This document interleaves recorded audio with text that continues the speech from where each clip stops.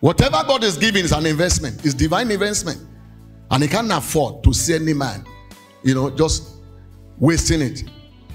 You remember the prodigal son, the junior brother, the prodigal son.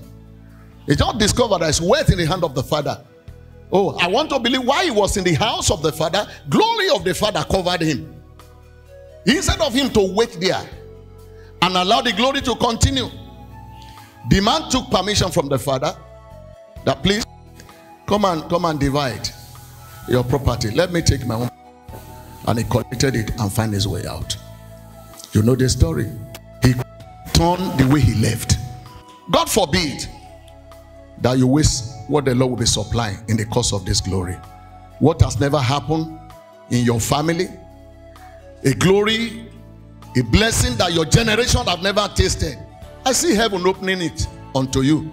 But then, as you are saying amen, be quick to think about it, that it is meant for a purpose. Anything God gives, is it a car? Is it a house? He's giving it out for a purpose.